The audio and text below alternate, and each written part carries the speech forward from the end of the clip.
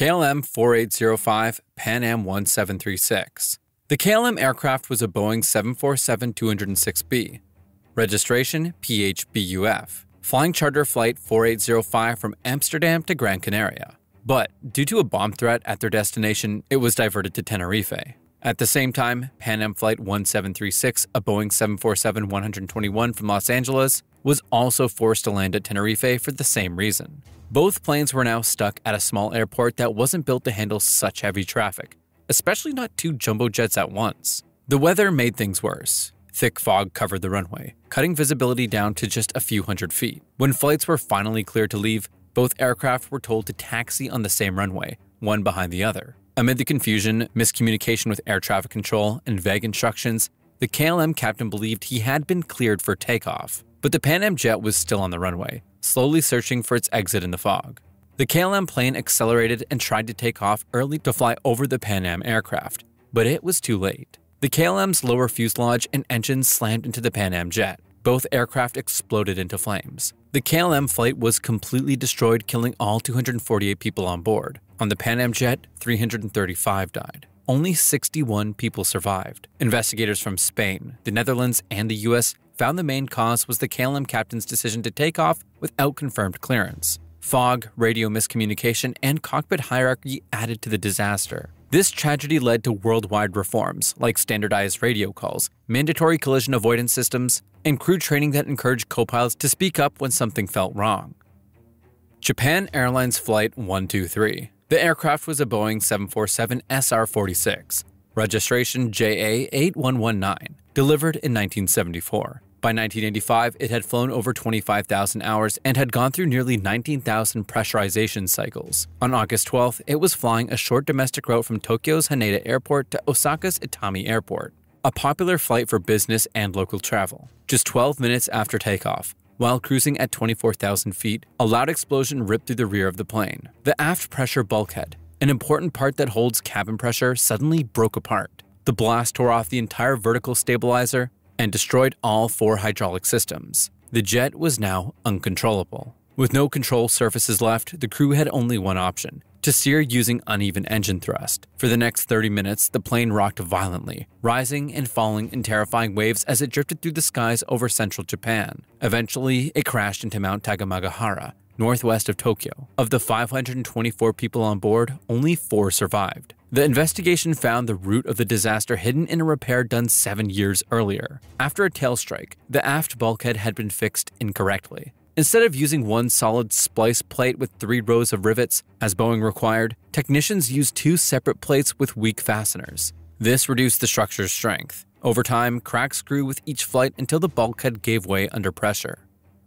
Saudia Flight 763. The aircraft was a Boeing 747-168B, registration HCAIH, flown by Saudi Arabian Airlines. On November 12, 1996, it took off from Delhi, heading to Jeddah with a stop in Tehran. On board were 312 people, mostly Indian workers on their way to jobs in the Middle East. Just minutes after takeoff, while climbing through 14,000 feet, disaster struck. Out of the clouds came another aircraft, Kazakhstan Airlines Flight 1907, an Ilyushin IL-76 descending for arrival in Delhi. It had been cleared to stay at 15,000 feet, but the crew descended lower than instructed. In seconds, the 2 planes collided midair. The IL-76's wing tore through the left side of the 747. At the same time, the 747 stabilizers ripped off the Kazakh aircraft's tail. The Saudi jet spiraled out of control and broke apart midair, slamming into fields west of Delhi at nearly 705 miles per hour. The Kazakh aircraft entered a spin and crashed nearby. All 349 people on both flights were killed.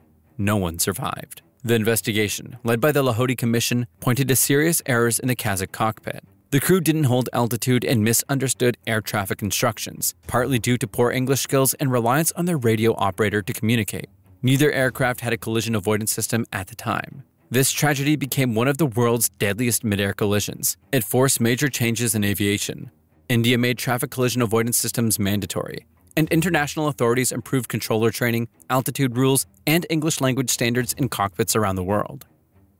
Lion Air Flight 610. The aircraft was a Boeing 737 MAX 8, flown by Lion Air. It had only joined the airline a few months earlier, in August 2018. On October 29th, it took off from Jakarta for a short domestic flight to Pangkal Pinang, carrying 189 people on board.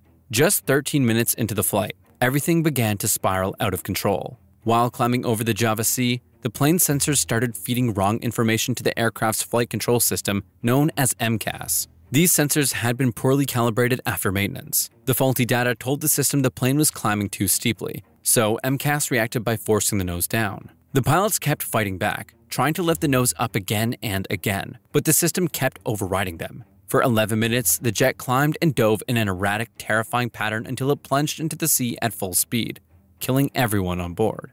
The investigation by Indonesia's safety board, along with US experts, found a series of deadly mistakes. The sensor had likely been fixed improperly. The MCAS system was deeply flawed and wasn't even mentioned in pilot training or manuals. The pilots had no idea it existed. They also didn't follow the emergency checklist correctly, because they didn't know what they were dealing with. Boeing and the FAA were heavily blamed for ignoring how real pilots might react to multiple warning signals and for not demanding simulator training on this new system. But years before anyone had heard of the MAX 8 or MCAS, another crash had exposed how dangerous a single faulty reading could be, long before software ever entered the picture.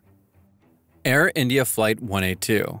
The aircraft was a Boeing 747-237B, named Emperor Kanishka, registration VTEFO, delivered to Air India in July 1978. On June 23, 1985, it was operating a scheduled international flight from Toronto to Bombay with stopovers in Montreal, London, and Delhi. Most of the passengers were Canadian residents of Indian origin, returning home through Europe and India. About 45 minutes before its scheduled landing in London, while flying high over the Atlantic near Ireland's south coast, the plane suddenly broke apart in midair. No distress call was ever made. Radar signals vanished, and wreckage was later found scattered across 30 square nautical miles of ocean. The explosion in the forward cargo hold caused the front section of the aircraft to separate first, leading to a rapid loss of control and a deadly plunge into the sea. All 329 people on board, 307 passengers and 22 crew members were killed. Evidence from recovered bodies and parts of the wreck showed clear signs of explosive decompression and brutal vertical impact, pointing to a powerful blast inside the forward cargo hold. Investigators from Canada, along with teams from India and the UK, confirmed the cause. A bomb had been hidden inside a checked suitcase by Sikh extremist operatives.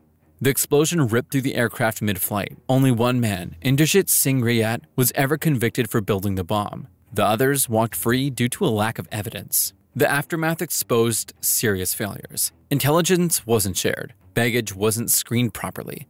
Airport security was weak. The bombing became the deadliest terrorist attack in Canadian aviation history and forced a complete overhaul of the country's anti-terror and aviation security laws. Ethiopian Airlines Flight 302. The plane was a brand new Boeing 737 MAX 8, only delivered to Ethiopian Airlines a few months earlier, in November 2018. It had flown just 1,330 hours. On March 10, 2019, it was operating a regular flight from Addis Ababa to Nairobi, a short, routine route often used by business travelers, UN workers, and tourists. But just 6 minutes after takeoff, the unimaginable happened. The plane crashed near the town of Bishoftu, about 40 miles southeast of Addis Ababa. All 157 people on board, 149 passengers, and 8 crew died in an instant. The black box revealed a horrifying pattern. An onboard system called MCAS kept pushing the plane's nose down over and over again. This software was designed to prevent the aircraft from stalling, but it was operating on incorrect data from a faulty sensor. The pilots fought back, following emergency procedures, disabling parts of the system, but nothing worked. The aircraft climbed unevenly, then plunged downward at a terrifying speed, nearly 700 miles per hour, before slamming into the ground with such force that it left a massive crater. The investigation, led by Ethiopian authorities and supported by the US and France, confirmed it. The MCAS software was the main cause. It was poorly designed and relied on a single sensor, leaving no room for error. The final report, released in December 2022, was clear. Boeing's system forced the plane into an unstoppable dive, and the world would never be the same again. Jeju Air Flight 2216. The aircraft was a Boeing 737-800, operated by Jeju Air. It was flying from Bangkok to Muan in South Korea, on a seasonal route that had only recently started to bring holiday travelers back home after Christmas. On December 29, 2024, everything was going smoothly until the plane neared Muan for landing. Suddenly, a large flock of birds struck the aircraft. Later tests revealed the birds were bicalteal ducks. Both engines sucked them in. The right engine was badly damaged. The left engine, however, was still functioning. But in the middle of the chaos, something went terribly wrong. The pilots, under intense pressure, accidentally shut down the left engine, which was the only one still providing power. This left the plane with no thrust at all. At the same time, the landing gear was never lowered.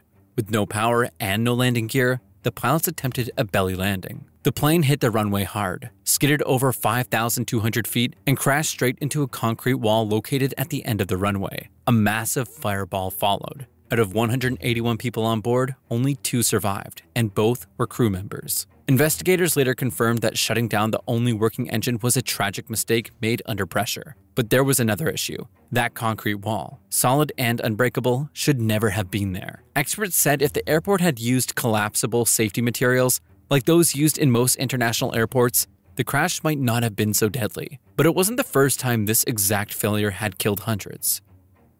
Bergen Air Flight 301. The aircraft was a 12-year-old Boeing 757, operated by Turkish airline Bergen Air for a Dominican carrier. On February 6, 1996, it was flying German tourists home from the Dominican Republic with stopovers in Canada and Berlin before reaching Frankfurt. Right after takeoff from Puerto Plata, something wasn't right. The captain's airspeed indicator was showing over 350 miles per hour, far too fast for that stage of flight, while the first officer showed around 250 miles per hour. The readings didn't match, but the crew pressed on. Once in the air, they switched on the autopilot, which relied on the captain's faulty instruments. As a result, the plane's nose slowly tilted upward, while the engines throttled back. Then, alarms began to scream. First, an overspeeding warning, then a stall warning. The crew, unsure which alert to trust, cut the power. It was a fatal mistake. With less thrust and the nose still pointing up, the plane stalled. The left engine shut down. The jet rolled upside down and plunged into the Atlantic Ocean just 15 miles from the airport. All 189 people on board died. Investigators later found the cause. The captain's airspeed reading was wrong because a pitot tube, which is part of the system that measures airspeed, had been blocked. It was likely clogged by a wasp nest after the plane sat unused for 20 days. No one had covered the opening. The crash exposed serious gaps in training, maintenance, and warning system design. It led to global changes in how pilots are trained to handle bad instrument data and how airlines protect planes sitting idle in insect-prone climates. But sometimes, the danger isn't in the cockpit, or even in the software. It's buried deep inside the plane itself, quietly growing over decades, until one day, it tears everything apart midair.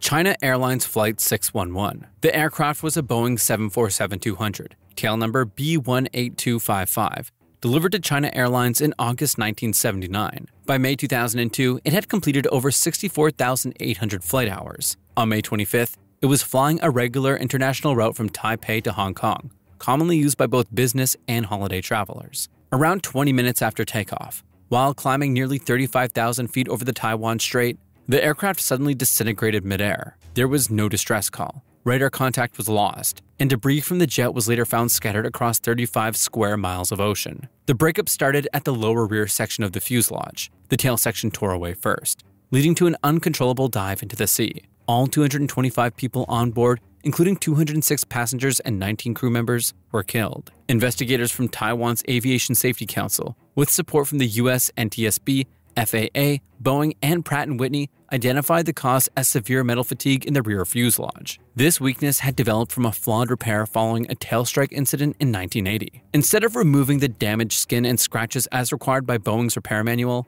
the airline had simply covered the area with a metal doubler plate, leaving the original damage hidden beneath. Over 22 years of pressurization cycles caused cracks to slowly spread through the weakened structure. On that day in May, the damage reached its breaking point. The final report, released in 2005, revealed critical maintenance failures, poor inspections, and a lack of proper oversight. It led to global changes in how airlines inspect, repair, and monitor aging aircraft structures, especially those with a history of damage.